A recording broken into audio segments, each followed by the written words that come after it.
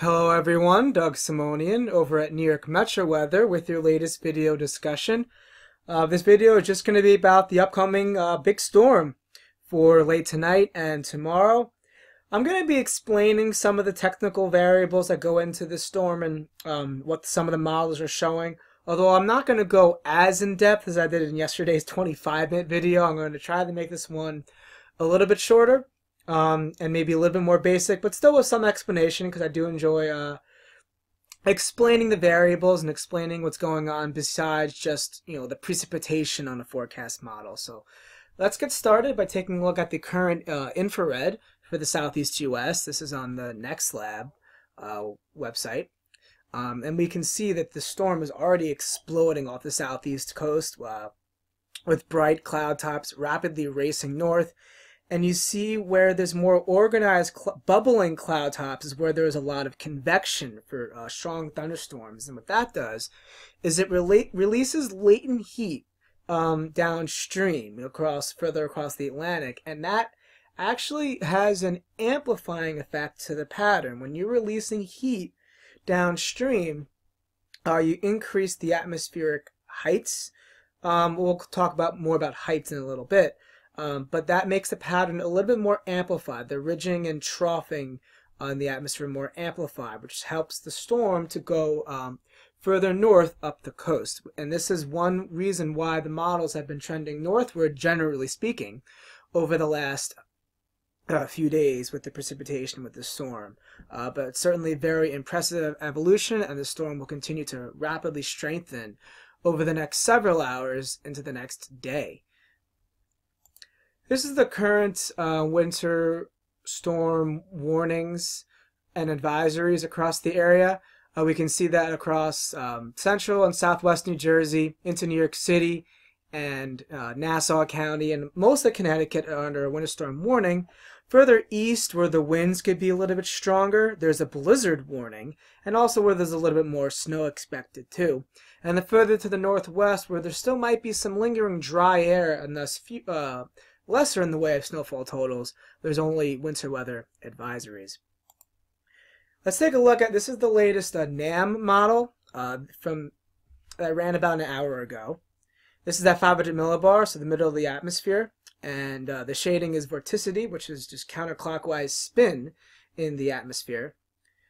So what we can see here is in the south, off the southeast coast, that's the main southern disturbance that is amplifying right now on the infrared. That's this disturbance. And it's an impressive little ripple in the atmosphere.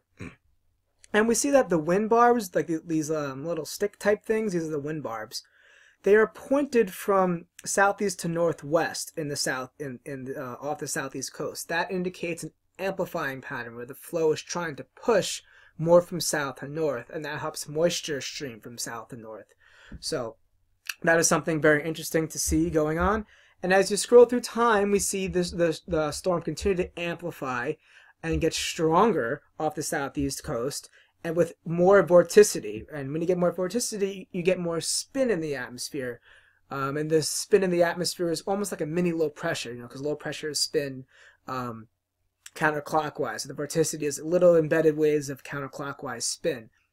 And that also leads to more blossoming precipitation when you advect that spinning into an area that didn't already have that spinning.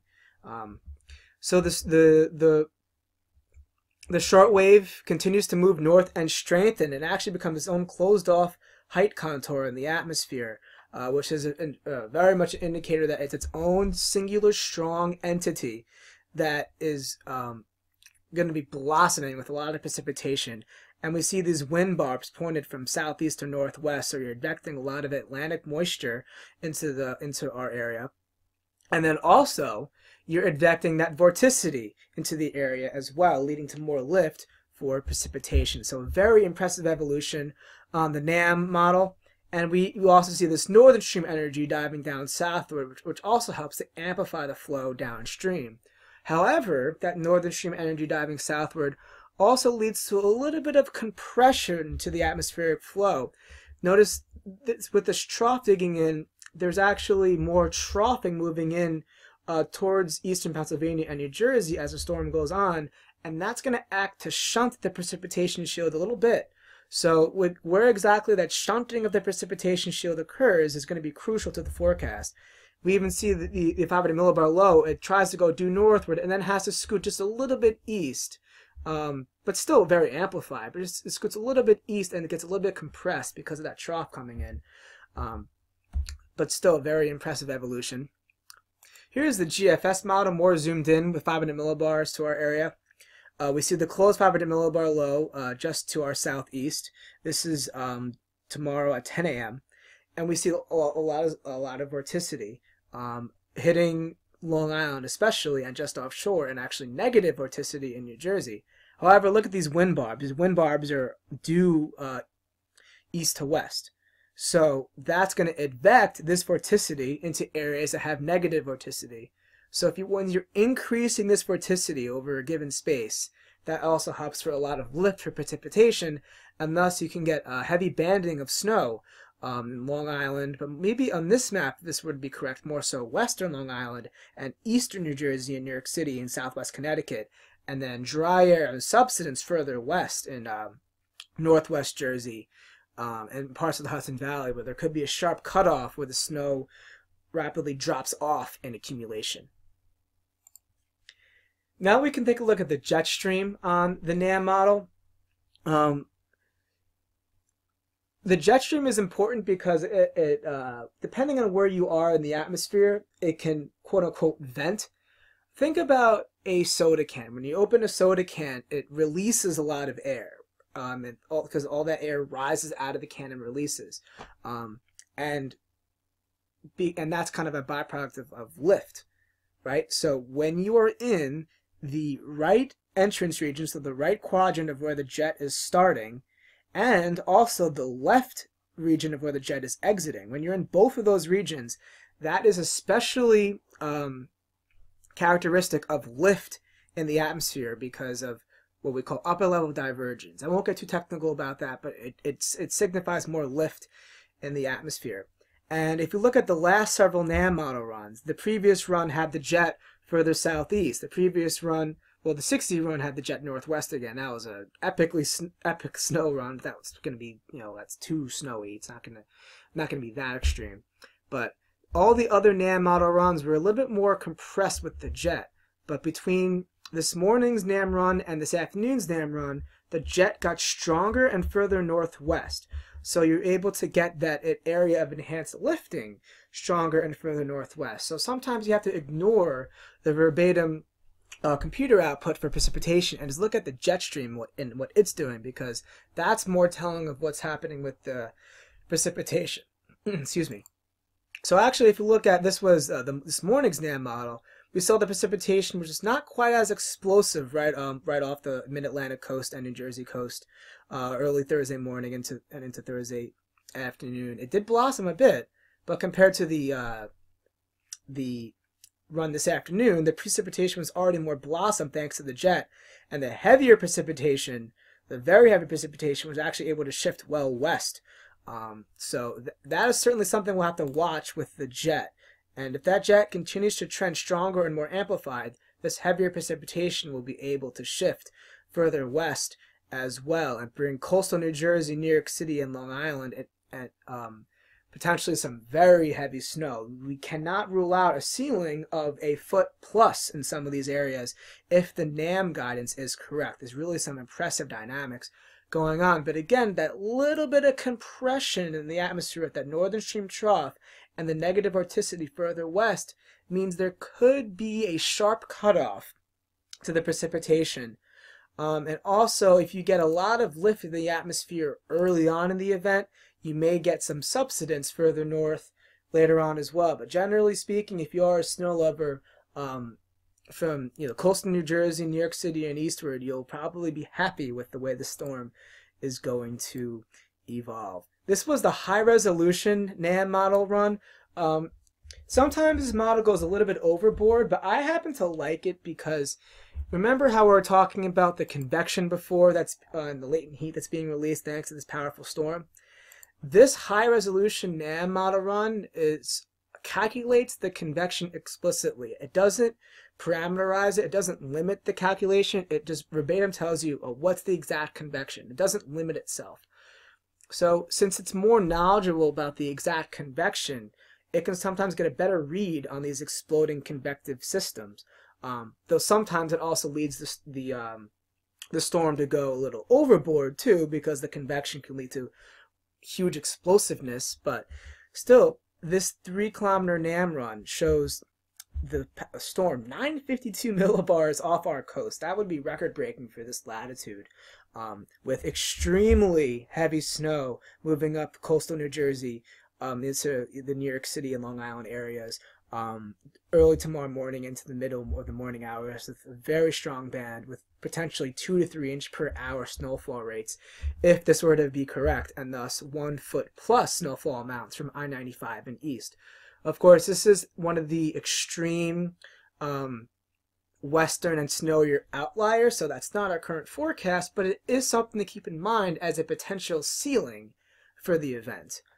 Which is why this storm has been so intriguing to track, because although maybe the explicit forecasts aren't that impressive, there is this ceiling of a 3-kilometer NAM of widespread foot plus totals, and based on the trends in the jet stream and of the vorticity maximums, it's not far-fetched that this could be correct. However, that we do think that compression from the northern stream trough coming in will be a little bit more intense as far as sharpening that gradient and maybe reducing some of the snowfall from New York City and westward than what some of these models are showing.